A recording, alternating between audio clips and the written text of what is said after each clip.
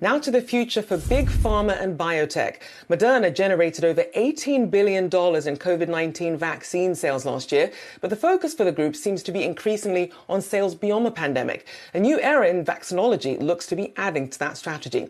The company has announced a collaboration with Life Edit Therapeutics to enable the discovery of new mRNA editing therapies. Its CEO has made this focus no secret. He's already touted plans to have an mRNA facility on every continent to boost pandemic growth. Now, last week, it also reported mixed results in a study into an mRNA flu vaccine candidate. Shares did take a hit on the announcement. Meanwhile, Flagship Pioneering, founded by Moderna's co-founder Noubar Afeyan, has its sights set on a new segment, agriculture.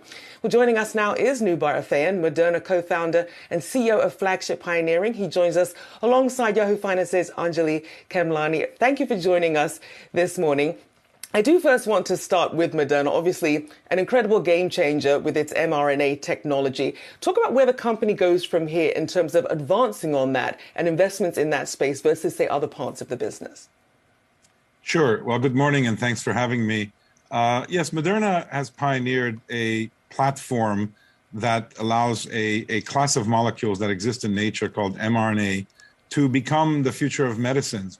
And we've shown that in the case of vaccines, but more and more, we're also showing it in many other applications where we can use these to conduct to show therapeutic activity. So we're working actively in cancer, we're working in autoimmune diseases, we're working in rare genetic diseases, and steadily we're generating human clinical data that proves out that this approach is broadly applicable. Of course, we're also continuing to work in vaccines where we have over 20 programs active, and the most recent data that the company put out, one in RSV and another respiratory infectious disease beyond COVID, as well as in personalized cancer vaccines, show some very interesting first of its kind results.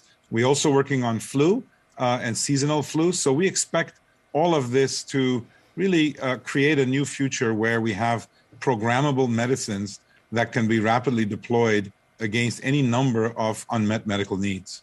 Absolutely, and especially building on that technology for therapies themselves, to your point, an interesting area.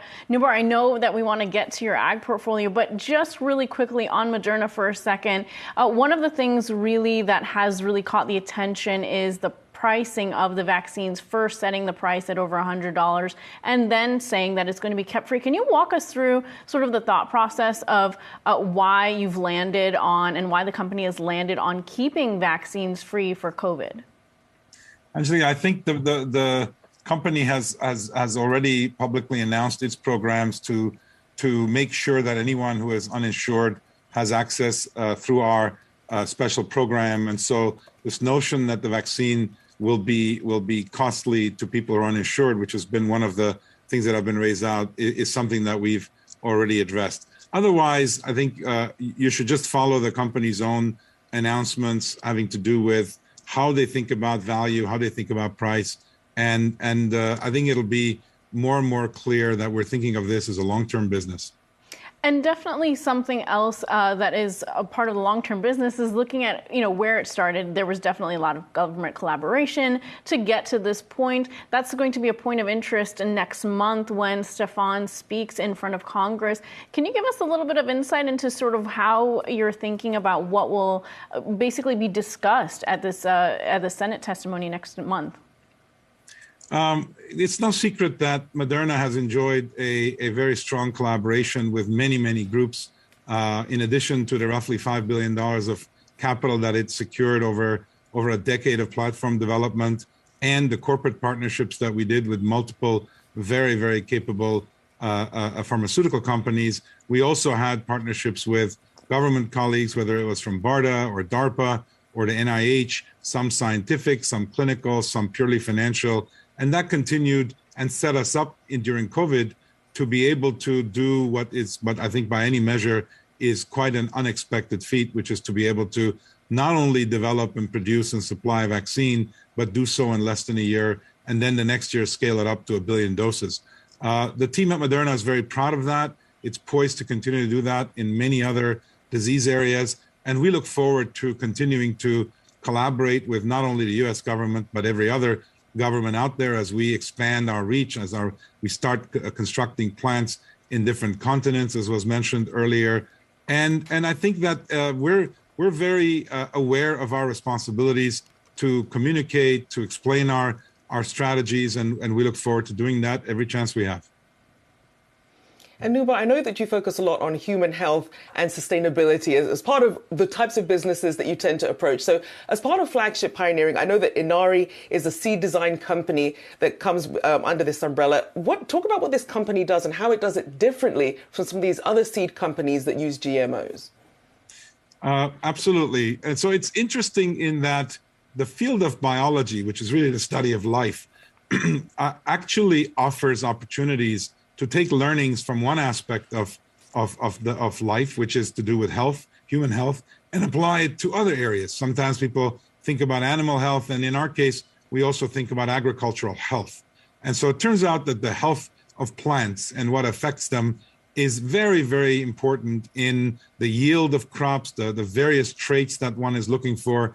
And so we took a health-based approach to looking at seed design, to looking at many other aspects of agriculture. And Inari in particular, the company you mentioned, is really a pioneer in applying technologies that were developed to be applied primarily to human health into agriculture. In this particular case, what's called multiplex gene editing, which is something that we have perfected and shown for the first time can give us much, much more dramatic improvements in yield, in the kind of traits that one wants through breeding. And we think that this approach not only is applicable to improving agricultural output, but also minimizing the resource utilization, whether it's water, whether it's fertilizers, etc. So this is a very exciting development in that by looking at adjacencies of the science we're already doing, we're able to impact the planet in more than just one way, in this case, planetary health instead of human health. Well, it is also related to human health, isn't it, Noubar? Because I know that in the health industry at large, there's been a lot of discussion about food and the access to it. And I know now you're developing this portfolio of different companies that help with agriculture in some way, including Indigo, Inari, Envio, and SIBO. Tell me about why the interest in these. They do different things in terms of helping farmers create sustainability and move to sustainable farming at a time that we are right now. What's the concern that you're looking at, or why get into agriculture right now? Well, you know, the nature of our business is such that, like Moderna, which we founded in 2010, these were companies that were founded in 2013, 15, 16, the ones you just mentioned, and only now are they beginning to appear as potentially impactful to some important global challenges. So the logic is the following. When you look at some of the big unmet needs, challenges on the planet, and the ones that advances in innovations could address, we found that in agriculture, there is some real stresses out there. And of course, it starts from food insecurity. We just, given populations on the planet and the inequity with which people have access to a reliable supply of food, how we do agriculture matters there. The resource depletion that agriculture is causing, all of these things can be taken into account in designing a next generation of technologies. And in our case, these are heavily based on our knowledge of life science and biology. So for example, the company Indigo, which is the oldest company in this space we have, so over 8 years old now, really started out by developing microbial treatments, biological treatments of seed to be able to enhance their traits. So it's a different approach than manipulating the genes of seeds. And through that starting point, we actually started learning about new opportunities, and that is particularly in the carbon space. So when you think about agriculture, you may not think that it has a lot to do with carbon, and yet there is an opportunity, which we're developing at scale now, to get farmers to help us keep carbon in the soil as opposed to emitting that carbon in the way they do agriculture. Now, for them to change their approach, which is called regenerative farming, we realize that they need help. They need technologies, they need measurement approaches so that they could literally capture carbon, keep it in the soil, and then measure it, certify it, and then make that into a carbon credit. All of that value chain is something that Indigo invented and is actually now making available. Last year in 2022 was the very first time farmers benefited from being able to generate carbon credits through this program. That now has scaled to about 6 million acres of partners that we've successfully recruited into Indigo's plan. So you might say, this is going from molecular approaches to bacteria, to seeds, to carbon. And, we think that some of the big problems on the planet are going to benefit from the revolution that's going on in applied biology. And we and others are looking to make this impactful. And Noubar, as we bring it back to human life, obviously neurodegenerative diseases, something that's near and dear to a lot of people.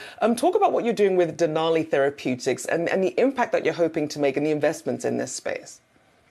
Denali is also at the forefront of that field. It's a company that we had the great pleasure of helping the team co-found and develop over many years. And they really, at a time when people had kind of given up on neurodegenerative diseases, they made some bold scientific leaps to really think about how to get medicines to where they need to act, particularly in the brain, and how to cross blood-brain barriers and how to find the right targets to be able to address. It's very difficult. It has been difficult in neurodegenerative disease to identify unique targets that can be medicinally activated or deactivated. So Denali has invested a significant amount of clinical infrastructure to be able to take multiple programs in the clinic, and we are quite hopeful that those programs, as they advance, will create a new generation of medicines that break open the neurodegenerative field. And we think that it's time that we do this. Patients have a desperate need for this. Indeed. I do appreciate you joining us for this wide-ranging interview. It's been a pleasure. Noubar Afeyan, Moderna co-founder and Flagship pioneering CEO, and Yahoo Finance's Anjalee Khemlani. Thank you for your time this morning.